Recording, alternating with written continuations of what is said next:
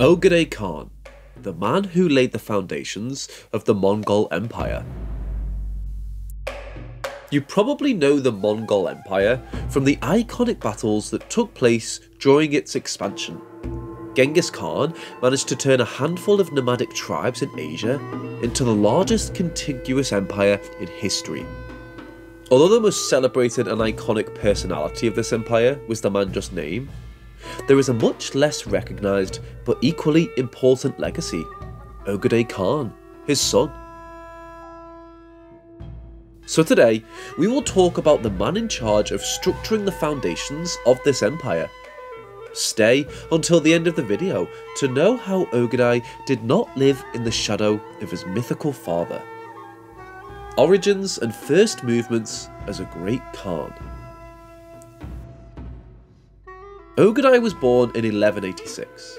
He was the third son of the marriage between Genghis Khan and Borte. By his father's will, Ögedei was appointed Grand Khan of Mongolia in the year 1229 at the age of 43. His first decisions as Great Khan were similar to those of his father: to subdue everything that stood in his way. It was for this reason that he resumed one of the campaigns that Genghis had left unfinished after his death, the conquest of the Jin Empire in northern China. He and his brother Tuluai managed to gain allies from the Song dynasty, who had the Jin Empire as a common enemy. Soon after, a huge army of Mongols and Chinese managed to take Kaifeng, the capital of the Jin Empire.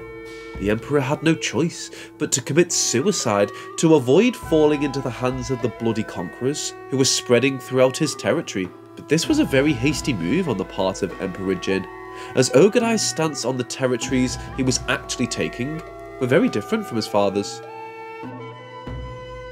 In fact, historians claim that Jin committed suicide because he was carried away by the fame of Genghis, who was ruthless and tyrannical in every conquest.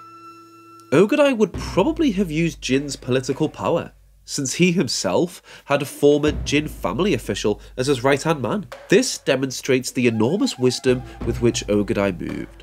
A decision like the one he made in 1229, when he appointed Yelu Chucai as a governor of the conquered territories in China, had not been seen before. This man had served as an official of the Jin Empire and knew perfectly the administrative and political principles that the Chinese used in the proper deployment of power. It's because of this that Ögedei became convinced that he could make better use of the conquered places if he exploited all the resources of the place and used the native population as labour. After implementing the Chinese criteria of administration, Ögedei realised that he could have an effective organisation in each of the territories controlled by the Mongol Empire. Expansion into most of Asia and Europe. While cultural exchange was something Ögedei was passionate about, the war heritage he received from his father was very strong. That ambition to enter the battlefields and subdue his adversaries led him to move his troops to new horizons. First, the Great Khan declared his plans to conquer Korea, the Song dynasty that assisted him against the Jin Empire and the Kipchak people of Turkey. In fact, he also declared war on the European allies that the Turks had. The first of the conquests was in the Goryeo Kingdom, located in the Korean peninsula.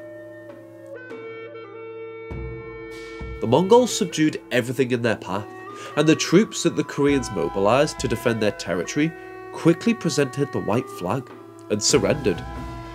By 1238, the Mongols had reached the core of Korea, and the Korean High Command had no choice but to sue for peace.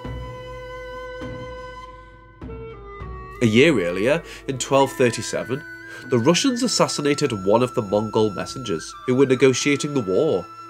This unleashed the fury of Batu, Ögedei's nephew, who had been placed as general of the army. The Mongols began to advance into the steppes and subdued everything in their path. By 1239, the Mongol army had besieged all of Kiev and began to move the rearguard into the surrounding countries. In less than 2 years, they managed to penetrate Poland, Hungary, Bulgaria, Croatia, Serbia and Austria.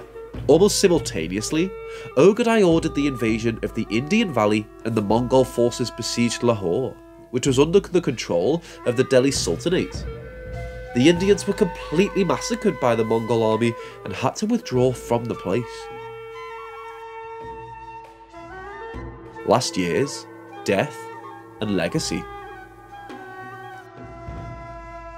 Ögedei planned, organised and executed the order for the conquests to be carried out, but it was his generals who went to the battlefield.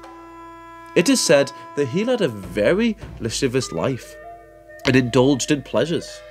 In fact, this is probably what led to his death on December 11th, 1241. Although there are no clear records to prove this, it's popularly believed among historians that his death was caused by his addiction to alcohol, which probably resulted in kidney failure. This mythical character was the second to occupy the noble title of Khagan, which literally means Great Khan. His father had divided the Mongol Empire into 4 khanates, and Ögedei had been appointed as the most important among the brothers in power. His constant desire for expansion and the subjugation of every people gave him a fearsome reputation among all the civilizations of the time. But his intelligence and wisdom in exploiting each territory made him one of the most honourable personalities in Asia, so it was not unreasonable to negotiate peace with him. After his death, all the aspirants to power gathered to honour the Great Khan and bid him farewell in a traditional Mongolian funeral ceremony. After the clan assembly known as Kurultai, the successor chosen to inherit the throne was Ögedei's son Guyuk. Thanks to the Mongol expansions, trade between East and West was affected in a very positive way. In fact, the Silk Road was re-established thanks to the moves made by Ögedei. He initiated the war against the Chinese Empire, a conflict that lasted 45 years and came to an end in 1280 with the reign of Kublai Khan. He's probably not as famous as his father, who was transcended in Eastern and Western culture as an extremely preponderant historical figure. But Ögedei was able to lay the foundations and pillars of a Mongol Empire that became the second largest in history.